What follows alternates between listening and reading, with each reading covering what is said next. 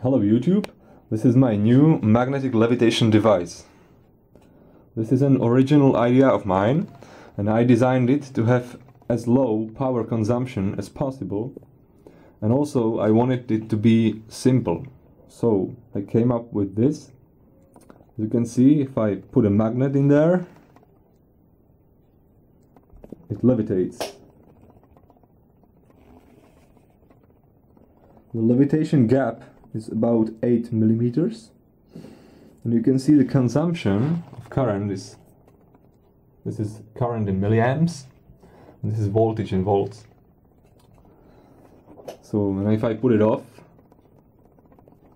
consumption, the quiescent current is 33 milliamps, the voltage is the same, so it can be powered by a battery. The principle is quite simple.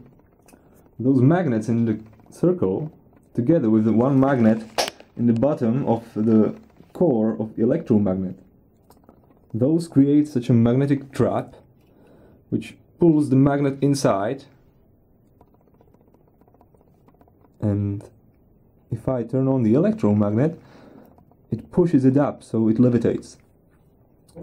And the Hall sensor, this thing, measures the intensity of the strength of the field, magnetic field, and the PD controller, analog PD controller, does the processing, and then the PWM signal drives the coil again, so it's a closed loop system.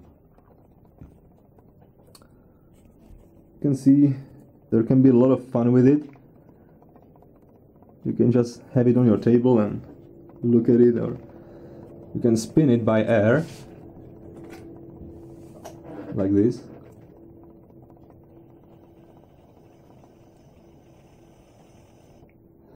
And it keeps spinning for quite a long time, let's say about 10 or 15 minutes. So this is my Repulsion magnetic levitating device.